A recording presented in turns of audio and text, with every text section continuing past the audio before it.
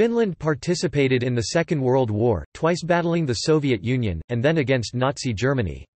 As relations with the Soviet Union changed during the war, Finland was placed in the unusual situation of being for, then against, then for, the overall interests of the Allied powers.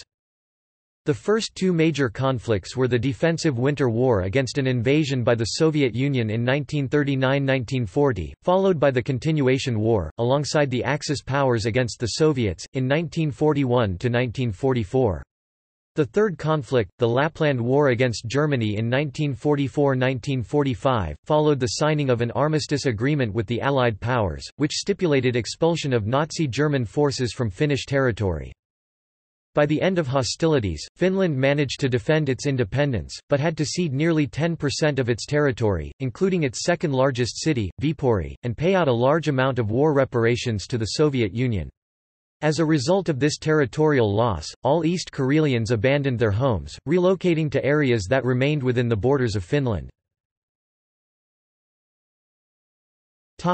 Background. Finnish independence.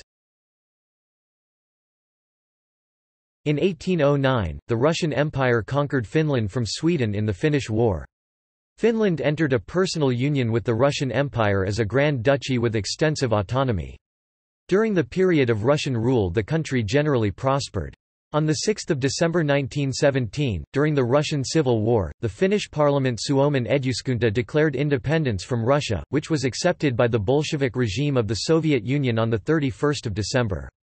In January 1918, the Eduskunta ordered General Karl Mannerheim to use local Finnish White Guards to disarm Finnish Red Guards and Russian troops in the country, which began on 27 January, which began the Finnish Civil War. German troops intervened in Finland after the Eastern Front and peace negotiations between the Bolsheviks and Germany collapsed and occupied Helsinki. The Red faction was defeated and the survivors were subjected to a reign of terror, in which at least 12,000 people died. A new government with Juho Kusti Paasikivi as prime minister, pursued a pro-German policy and sought to annex Russian Karelia, which had a Finnish-speaking majority despite never being part of Finland. Treaty of Tartu. After the extinction of the Hohenzollern monarchy on 9 November 1918, Poland, Estonia, Latvia and Lithuania became independent, German troops left Finland and British ships cruised in the Baltic. Mannerheim was elected regent by the Eduskunta and Finnish policy became pro-Entente as the Western powers intervened in the Russian Civil War, the 7th of November 1917 to the 16th of June 1923. Mannerheim favored intervention against the Bolsheviks, but suspicion of the White Russians who refused to recognize Finnish independence led to his aggressive policy being overruled. Then the Bolshevik victory in Russia forestalled Finnish hostilities. Paasikivi led a delegation to Tartu in Estonia with instructions to establish a frontier from Lake Ladoga in the south, via Lake Onega to the White Sea in the north. The importance of the Murmansk Railway, built in 1916, meant that the Soviet delegation rejected the Finnish border proposal and the Treaty of 14 October 1920 recognized a border in which Finland obtained the northern port of Petsamo, Pechenga, an outlet to the Arctic Ocean and a border roughly the same as that of the former Grand Duchy of Finland. Claims on areas of eastern Karelia were abandoned and the Soviets accepted that the southeastern border would not be moved west of Petrograd. Winter War. During the interwar period, the relationship between Finland and the Soviet Union was tense. Some elements in Finland maintained the dream of Greater Finland, which included the Soviet-controlled part of Karelia. The proximity of the Finnish border to Leningrad, now St. Petersburg, caused worry in the Soviet leadership. On 23 August 1939, Nazi Germany and the Soviet Union signed the Molotov–Ribbentrop Pact. A secret clause of this agreement marked Finland as part of the Soviet sphere of influence. On 12 October the Soviet Union started negotiations with Finland concerning parts of Finnish territory, the Karelian Isthmus, the Gulf of Finland Islands and the Hanko Peninsula. No agreement was reached. On 26 November the Soviet Union accused the Finnish army of shelling the village of Mainila. It was subsequently found that the Soviets had in fact shelled their own village to create an excuse to withdraw from their non-aggression pact with Finland. On 30 November the Soviet Union attacked Finland. The attack was denounced by the League of Nations and, as a result, the Soviet Union was expelled from that body on 14 December. Campaign. The aim of the invasion was to annex Finland by the Soviet Union. The very first attack, on 30 November 1939, was an aerial bombardment of the city of Helsinki and all along the Finnish-Soviet border. This put the Finnish people on the defensive without having to make any decision, unifying the once divided country. The Soviet invasion was intended to be a liberation of the Red Finns, with the eventual annexation of Finland into the USSR. To this end, a puppet government, the Finnish Democratic Republic, was established in Terijoki under the leadership of the exiled O. W. Kuusinen. Strategic goals of the Red Army included cutting Finland in half and capturing Petsamo in the north and Helsinki in the south.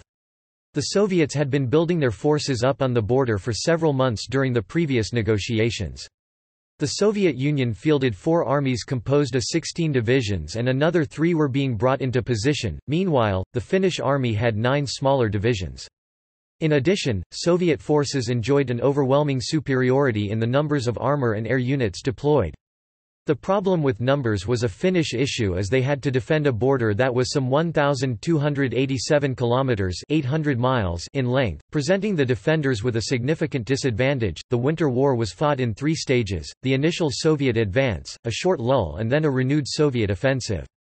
The war was fought mainly in 3 areas. The Karelian Isthmus and the area of Lake Ladoga was the primary focus of the Soviet war effort. A 2-pronged attack, with one pincer engaging the Finnish forces on the isthmus while the other went around Lake Ladoga in an attempt at encircling the defenders. This force was then to advance to and capture the city of Viipuri. The second front was in central Karelia, where the Soviet forces were to advance to the city of Oulu, cutting the country in half. Finally, a southwards drive from the north was to capture the Petsamo region. By late December, the 2 main fronts had come to a standstill as the Finns were counterattacking with more strength and the Soviets were being bogged down. With the failure of 2 of its 3 offensives by the end of December, the Soviet headquarters ordered a cessation of operations. By the 27th of December it was observed that the Soviet forces were digging in on the Karelian Isthmus. In the north, however, the Finns had been pushed back to Nautsi and with reinforcements took the higher ground to halt the Soviet advance south of Petsamo. During this period the Finns are known to have been harassing supply columns and even carrying out raids against fortified Soviet positions. A lull period followed in January 1940, as the Soviet Army reassessed its strategy, rearmed and resupplied. The last phase began in February 1940 with a major artillery barrage that began on the 2nd and lasted till the 11th, accompanied by reconnaissance raids at key objectives. The Soviets, using new equipment and materials, also began using tactics of rotating troops from the reserve to the front, constantly applying pressure to the Finnish defenders. It seemed that the Red Army had inexhaustible amounts of ammunition and supplies, as attacks were always preceded by barrages, followed by aerial assaults and then random troop movements against the lines. Finnish military and government leaders saw that the only thing left to do was to negotiate a peace treaty with Moscow. The tenacity of the Finnish people, both military and civilian, in the face of a superior opponent gained the country much sympathy throughout the world. However, material support from other countries was small and none of Finland's neighbours were willing to commit their militaries to a war against the USSR. The need for a diplomatic solution became even more apparent, after the Soviet forces broke through the Finnish defensive line on the Karelian Isthmus and moved on towards Viipuri. A demanding peace proposal was sent to Finland by Molotov in mid-February, claiming more land for the USSR and significant diplomatic and military sanctions. By 28 February, Molotov made his offer an ultimatum with a 48-hour time limit, which pushed the Finnish leadership to act quickly. The Finnish people were worn down and could no longer hold out against such vast, well-supplied numbers. By 13 March 1940, the Winter War was officially over, the Moscow Peace Treaty was signed and the Soviet Union had gained more territory than it originally demanded. Interim peace. The period of peace following the Winter War was widely regarded in Finland as temporary, even when peace was announced in March 1940. A period of frantic diplomatic efforts and rearmament followed. The Soviet Union kept up intense pressure on Finland, thereby hastening the Finnish efforts to improve the security of the country. Defensive arrangements were attempted with Sweden and Great Britain, but the political and military situation in the context of the Second World War rendered these efforts fruitless. Finland then turned to Nazi Germany for military aid. As the German offensive against the Soviet Union Operation Barbarossa approached, the cooperation between the two countries intensified. German troops arrived in Finland and took up positions, mostly in Lapland, from where they would invade the Soviet Union. The Finnish military took part in the planning for Operation Barbarossa, and prepared to invade the Soviet Union alongside the Germans in the north, and independently in the south. Operation Barbarossa began on the 22nd of June 1941. On 25 June the Soviet Union launched a massive air raid against Finnish cities, after which Finland declared war and also allowed German troops stationed in Finland to begin offensive warfare. The resulting war was known to the Finns as the Continuation War. Continuation War. During the summer and autumn of 1941 the Finnish army was on the offensive, retaking the territories lost in the Winter War. The Finnish army also advanced further, especially in the direction of Lake Onega, east from Lake Ladoga, closing the blockade of the city of Leningrad from the north, and occupying eastern Karelia, which had never been a part of Finland before. This caused Great Britain to declare war on Finland on 6 December. The German and Finnish troops in northern Finland were less successful, failing to take the Russian port city of Murmansk during Operation Silver Fox. On 31 July 1941 the United Kingdom launched raids on Kirkenes and Petsamo to demonstrate support for the Soviet Union. These raids were unsuccessful. In December 1941, the Finnish army took defensive positions. This led to a long period of relative calm in the front line, lasting until 1944. During this period, starting at 1941 but especially after the major German defeat in the Battle of Stalingrad, intermittent peace inquiries took place. These negotiations did not lead to any settlement. On 16 March 1944, the President of the United States, Franklin D. Roosevelt, called for Finland to disassociate itself from Nazi Germany. On 9 June 1944, the Red Army launched a major strategic offensive against Finland, attaining vast numerical superiority and surprising the Finnish army. This attack pushed the Finnish forces approximately to the same positions as they were holding at the end of the Winter War. Eventually the Soviet offensive was fought to a standstill in the Battle of Talaya-Hantala, while still tens or hundreds of kilometers in front of the main Finnish line of fortifications, the Salpa Line. However, the war had exhausted Finnish resources and it was believed that the country would not be able to hold another major attack. The worsening situation in 1944 had led to Finnish President Risto Ryti giving Germany his personal guarantee that Finland would not negotiate peace with the Soviet Union for as long as he was the president. In exchange Germany delivered weapons to the Finns. After the Soviet offensive was halted, however, Ryti resigned. Due to the war, elections could not be held, and therefore the parliament selected the Marshal of Finland Carl Gustaf Emil Mannerheim, the Finnish commander-in-chief, as president and charged him with negotiating a peace. The Finnish front had become a sideshow for the Soviet leadership, as they were in a race to reach Berlin before the Western Allies. This, and the heavy casualties inflicted on the Red Army by the Finns, led to the transfer of most troops from the Finnish front. On 4 September 1944 a ceasefire was agreed, and the Moscow Armistice was signed on 19 September. Moscow Armistice. The Moscow Armistice was signed by Finland and the Soviet Union on 19 September 1944 ending the Continuation War, though the final peace treaty was not to be signed until 1947 in Paris. The conditions for peace were similar to those previously agreed in the 1940 Moscow Peace Treaty, with Finland being forced to cede parts of Finnish Karelia, a part of Salla and islands in the Gulf of Finland. The new armistice also handed the whole of Petsamo over to the Soviet Union. Finland also agreed to legalize communist parties and ban fascist organizations. Finally, the armistice also demanded that Finland must expel German troops from its territory, which was the cause of the Lapland War. Lapland War. The Lapland War was fought between Finland and Nazi Germany in Lapland, the northernmost part of Finland. The main strategic interest of Germany in the region was the nickel mines in the Petsamo area. Initially the warfare was cautious on both sides, reflecting the previous cooperation of the two countries against their common enemy, but by the end of 1944 the fighting intensified. Finland and Germany had made an informal agreement and schedule for German troops to withdraw from Lapland to Norway. The Soviet Union did not accept this friendliness and pressured Finland to take a more active role in pushing the Germans out of Lapland, thus intensifying hostilities. The Germans adopted a scorched earth policy, and proceeded to lay waste to the entire northern half of the country as they retreated.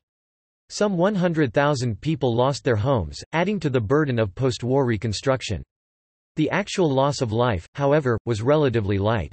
Finland lost some 1,000 troops and Germany about 2,000. The Finnish army expelled the last of the foreign troops from their soil in April 1945. Post-war.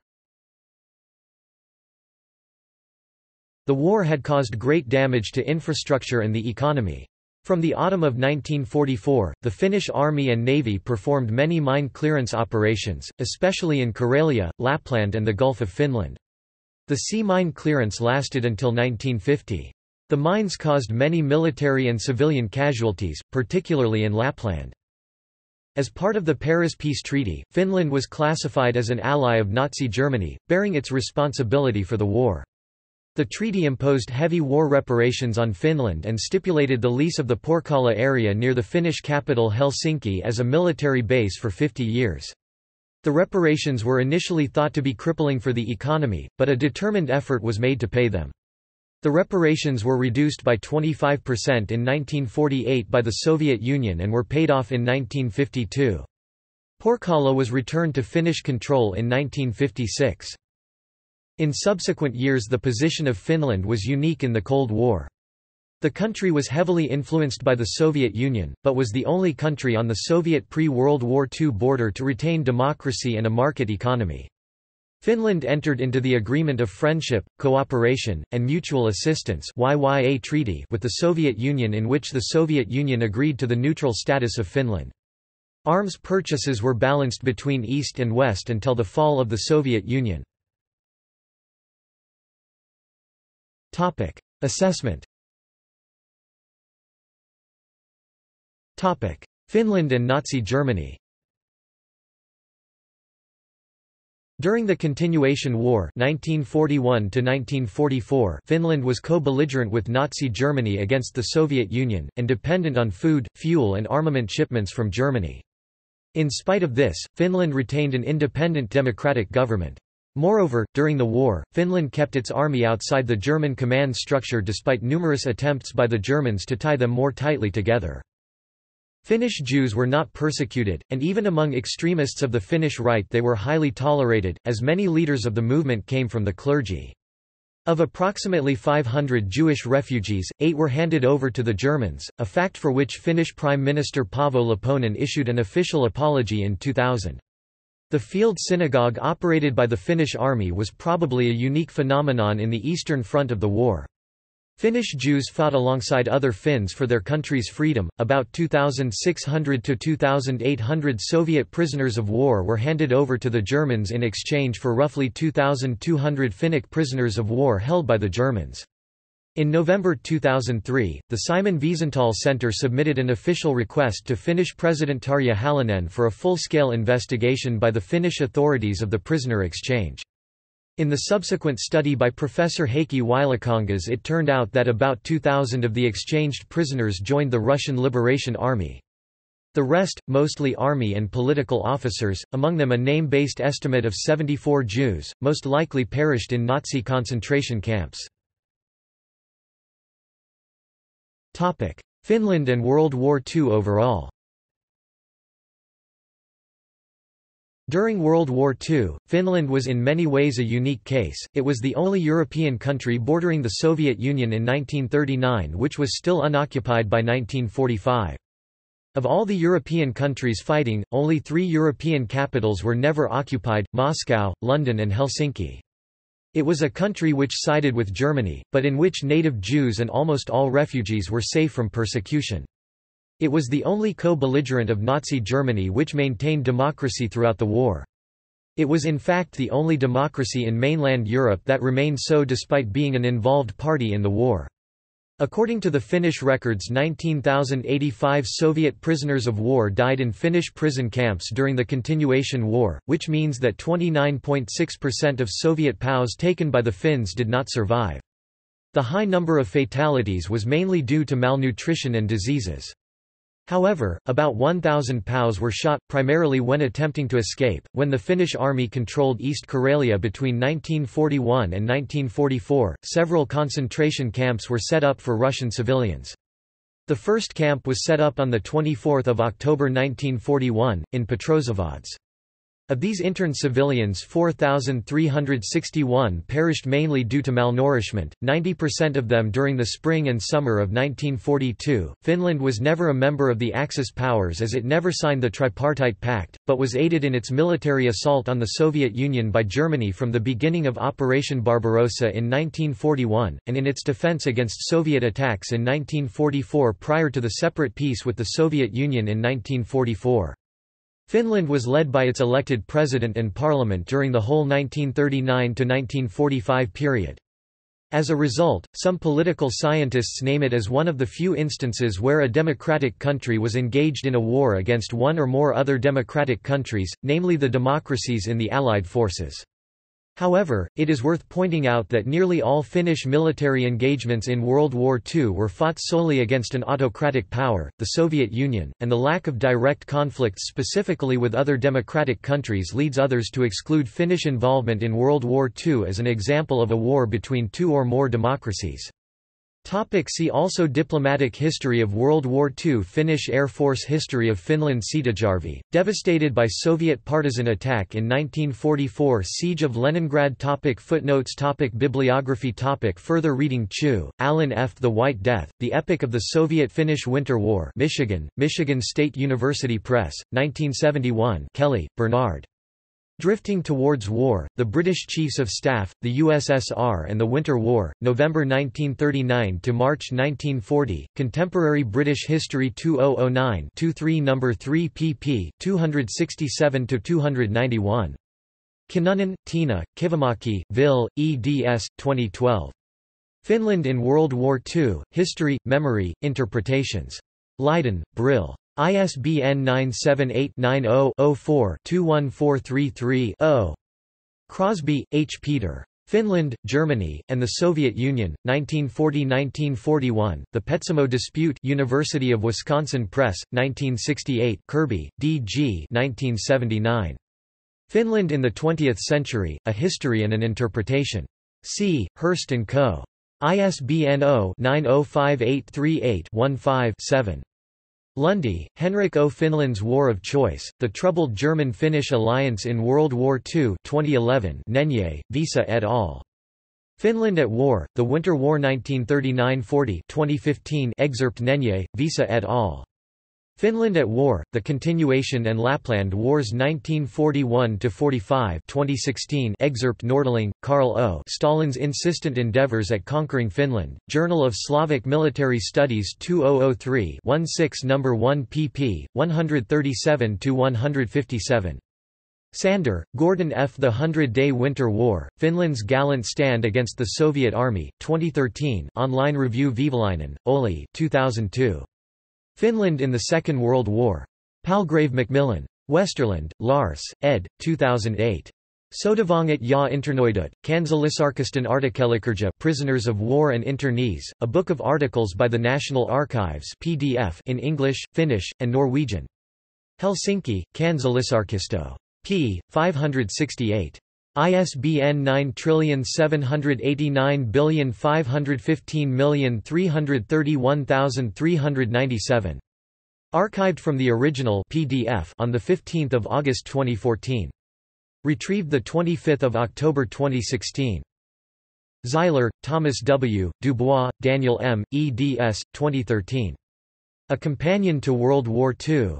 Wiley-Blackwell. ISBN 978-1405196819.